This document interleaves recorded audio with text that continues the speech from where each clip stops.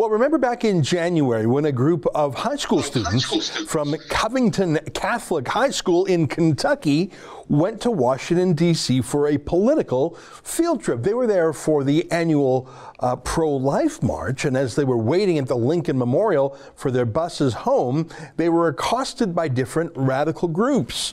A group of radical black activists who started swearing at them and shouting racial epithets, and then one Aboriginal protester who famously walked right up to the face of one of the teenagers, banging a drum. And that young man stood very quiet, smiling and not saying a word. Well, the media saw that young man's red "Make America Great Again" hat, and they had the story they wanted. This was a racist teenager who had trapped the Aboriginal man and insulted him racially. That's what the entire media said. CNN, Washington Post, the whole media jumped on that kid and demonized him. And soon his own school threw him under the bus, metaphorically. The school and the local bishop denouncing that young man, Nicholas Sandmann, and his entire class. It took days for the truth to get its boots laced up and for fuller video to be seen, showing that, in fact, Nicholas Sandmann and his classmates conducted themselves perfectly. It was the black and Aboriginal activists that were the ones doing the racial epithets, and no, Nicholas Sandmann did not swarm or surround that Aboriginal man. There's a lesson there about not bowing into the media mob and not allowing leftists online to demonize you. But the reason I tell you all this is because I don't think that lesson has been learned here in Toronto. And this time we're talking not about a Catholic school, but a Jewish school.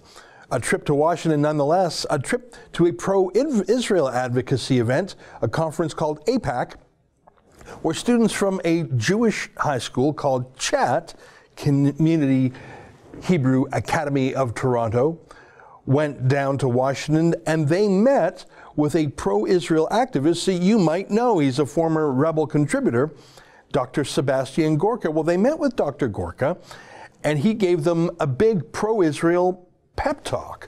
Here's an excerpt from that meeting that was recorded. Take a listen to this. I was very clear in my mind. You know what? I don't have scars on my wrists from where they hanged me from the ceiling of the torture chamber. So bring it. Bring it. Because it's just words. So my message to you, and it's not a cop-out, because I've lived it and I have the right to say it. Never, ever give up and never let them get away with it. 6 million murdered. We will never let that happen again. And it is up to you to stand up for the truth. There is only one truth. And every time we say, oh, I'm not going to risk my grades, or I don't want to get kicked out of the cool kids club at school, so I'm going to just not comment when they say BDS is cool. Every time we do that, they win. Every time they do that, a soul cries out saying, will you not stand for my memory? That's just a short excerpt from a 1-hour presentation that Dr. Gorka made to these kids. Very emotional, very passionate, talking about his own father's physical torture at the hands of authoritarians and how Gorka himself is now a pro-Israel activist.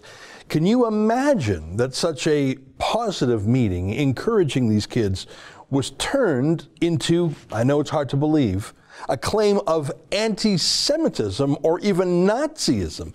Well, that's exactly what happened. Left-wing extremists online, just as they had done to the Covington Catholic kids, said that Dr. Gorka was anti-Semitic in some way, even though he was giving a pro-Israel talk at a pro-Israel conference to pro-Israel Jewish kids. And before long, just like Covington Catholic did in Kentucky, that school in Toronto threw their own teacher and students to the wolves, sending out a letter to their entire community, including their alumni, denouncing the visit, saying if only they had known, they would never have approved it, and saying that a teacher who attended the meeting, Aviva Polonsky, inappropriately tweeted pictures and praise of Dr. Gorka. You can see her tweet here. Honored to finally meet the great Seb Gorka, the former deputy assistant to Donald Trump and expert on counterterrorism. And you can see how pleased they all were. I should point out that in addition to this teacher, Aviva Polonsky, a vice principal of the school also attended. That's a picture of him right there. But nonetheless, the school bowed down to the internet leftists and denounced their own people. Well, I didn't mention it on my show last week, but in a video on YouTube, we set up a petition called standwithaviva.com, Aviva being the teacher who was blamed by the school. Joining us now via Skype from Vancouver is an alumnus of CHAT who agrees that the school should not have thrown the teacher and the students to the wolves. Noah Alter, great to meet you. You've actually put together a petition of your own in support of the teacher, Aviva Polonsky. What motivated you to do so? Well, I saw the manufactured outrage, and I knew that Sebastian Gorka is not a Nazi, not an anti-Semite. Everything he's done in the past, everything we've seen from him, everything he's produced shows very clearly that he's vehemently pro-Israel, vehemently pro-Jewish. I think the allegations are outrageous. They're based on vague associations he had back when he was in Hungary. And from my perspective, it seems, Hungary is a somewhat anti-Semitic country. It might be hard to get around politics without meeting anti-Semitic people, but everything Gorka said is pro-Jewish, pro-Israel. He's very clearly not a Nazi sympathizer. What irritated me the most was not that false accusations would be made about Gorka. I mean, that's life when you're the former deputy assistant of the president. But that the school would cave so quickly and would blame the teacher, Aviva, and pretend they had no knowledge of this event, sort of push it off on her, when in fact they approved this event to begin with and a vice principal attended it. That's what shocked me. It didn't shock me that Gorka is a target. Didn't shock me that a bunch of online leftists tried to bully the school. What shocked me is that the school caved in so quickly. This is very odd behavior for the school. The school usually is very proud to display views from across the political spectrum, but I think this might be a symbol of the times we're in and that the school is so willing to give into pressure. Yeah, the Covington Catholic school kids, who I think were world famous, I can understand how the school got it wrong, because they were literally standing outside at a memorial, and the first reports that came in were by supposedly reputable news or agencies like the Washington Post. So the school, in that case, got the lies first, and it took a while for the truth to get out. But in this case, the school knew everything in advance and at the time. Like I say, the teacher was there, the vice principal was there, the kids looked thrilled. So it's not like they had a chance to be misinformed by the fake news media, which is what happened in Covington. That's what I don't get. I am still angry at the Covington Catholic School for being so quick to judge their own kids. But at least they have the excuse that the Washington Post lied about the facts. In this case, it was just some Twitter trolls on the left who weren't even lying about what happened. They're just sort of really, really mad that it happened. I'm boggled by it. Do you think that the school regrets overreacting, or do you think they actually mean what they said in that bizarre smear letter that they sent around? Well, the school's apology didn't seem overly sincere. It seemed more like they were just trying to get out some sort of apology and be done with it. I think a lot of it was just trying to avoid controversy, and they may have not realized that that would actually contribute to more. And also, I think a lot of it was that there was no real voice in support of Polonsky when they sent out that letter. The only people who I heard really talking about it outside of the CJN, which was reporting pretty unbiasedly on it, was we saw IJV, or Independent Jewish Voices, make a bunch of Facebook posts, a few tweets, and an alumni letter from largely left-wing students. or former students who no longer go there and, were not present on this trip. And in fact, in the letter that I wrote, I made it also only for alumni, but in fact, a number of students who are currently students of Ms. Polonsky, including students who were on that trip, asked me if they could sign the letter. One of the things that I think made the Covington Catholic School do the right thing when they exhausted all other options first was that the family of Nicholas Sandmann, I don't know how he did it, I don't know who helped him, but they teamed up with a PR firm, and then later with one of the most powerful lawyers in the United States. They put together a definitive, authoritative video showing the truth of what happened. I mean, it's very persuasive. You could find it online. But more importantly, they slapped these media outfits with warnings, and then when they didn't correct, they sued the Washington Post for $250 million. And I know here in Canada, we'd say, well, that sounds like a joke lawsuit. Well, the lawyer who did it is a serious, heavy hitter attorney who has done these sorts of suits in the past. I think it is a deadly serious lawsuit.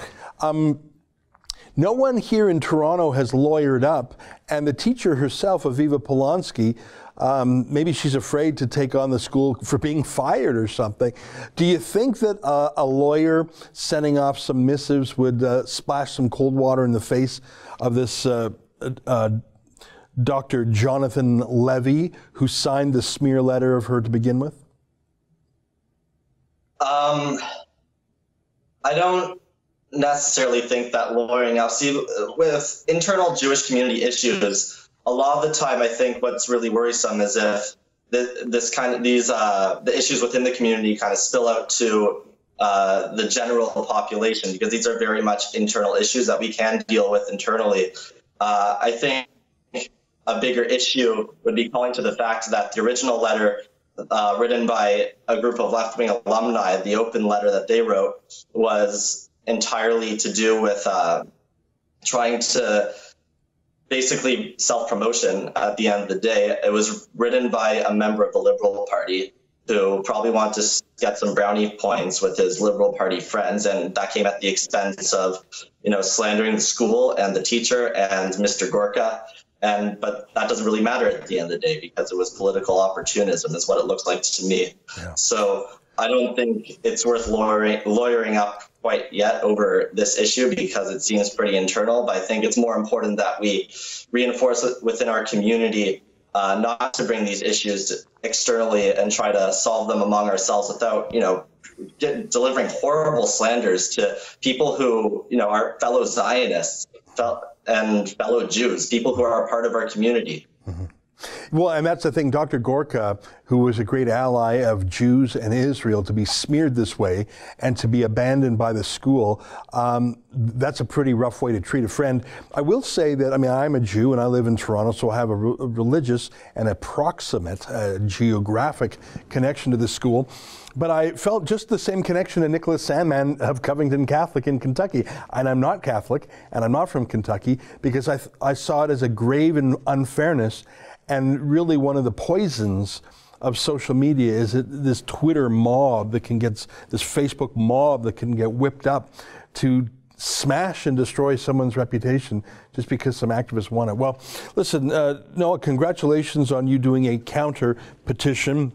Let me ask you finally, have you received any reply to your petition? I see you have a number of names on it, people who graduated in different years. It's a very thoughtful letter. Did you get a letter back from Dr. Levy or anyone else at the school? No, I sent the letter directly to him, actually, but I never received any reply. Yeah, somehow I'm not surprised by that. Well, we'll drop off our petition as well. Last I checked, I had over 3,000 petitions. I haven't looked, signatures. I haven't looked in a few days. It's probably over 4,000 now. Listen, thanks, and thanks for standing up to be counted. And you told me just before we turned the camera on that you're with the Free Speech Society out there in Vancouver. Yeah, so congratulations on that. I'm sorry, what were you saying? Yeah, good work. So I think part of what motivated me in this situation was it's an attack on free speech too. Students have a right to be exposed to a multitude of different viewpoints. And they shouldn't have to be harassed by a bunch of university students and a left-wing Twitter mob just because they choose to explore multiple angles of the political spectrum. Yeah. Well, listen, thanks so much for taking the time, and thanks for fighting back. It's great to see. Thank you, Ezra. All right, there you have it. That's Noah Alter, who joins us from Vancouver via Skype. He's an alumnus of CHAT, and the only thing I would disagree with him on is that I don't think this is a matter of internal community politics for the Jewish school. I think this goes to a larger problem in our society, that anyone who takes a conservative point of view, a pro-Trump point of view, a pro-Israel point of view, is hounded and deplatformed in the Twitter mob. And I think, just as I believed it was my place to care about those Covington Catholic kids, I think it's everyone's place to care about what happened here, even if you're not Jewish. And even if you don't really care about Israel, the kind of censorship we saw there was just awful. That's my view. If you want to sign our petition, go to standwithaviva.com. That's an excerpt from the Ezra Levant show. Every day I do a video monologue, and then I interview an interesting guest, and then I end by reading my hate mail. But you've got to subscribe to it, which you can do at therebel.media/shows.